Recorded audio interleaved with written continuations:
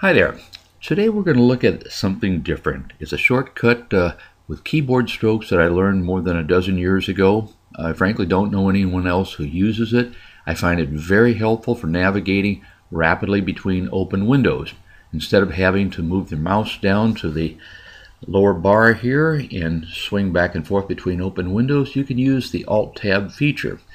Right now you're looking at a picture of a keyboard, and if you place your thumb on the Alt key, and while you're holding that down, tap the Tab key, you'll find you're able to move rapidly between open windows. I'm going to demonstrate. I'm holding down the Alt key, I'm hitting the Tab, and now you can see rapidly all the open windows appear.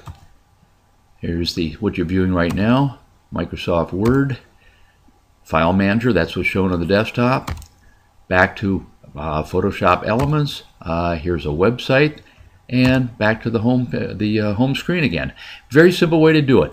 Go to whichever one you like, and once you settle in on it, release the Alt key, and you're on that particular screen. That's really all there is to it. Try it. I think you'll find it's part of your daily regimen for moving rapidly from one window to the next.